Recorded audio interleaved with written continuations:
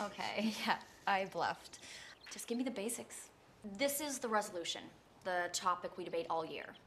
At each tournament, there are 4 preliminary rounds.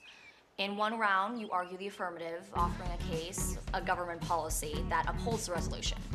In the next round, you take the negative position, arguing against the resolution.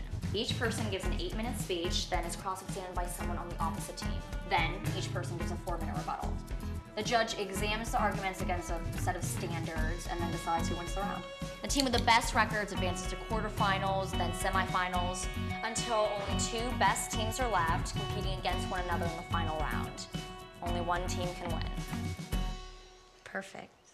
That's exactly what we needed.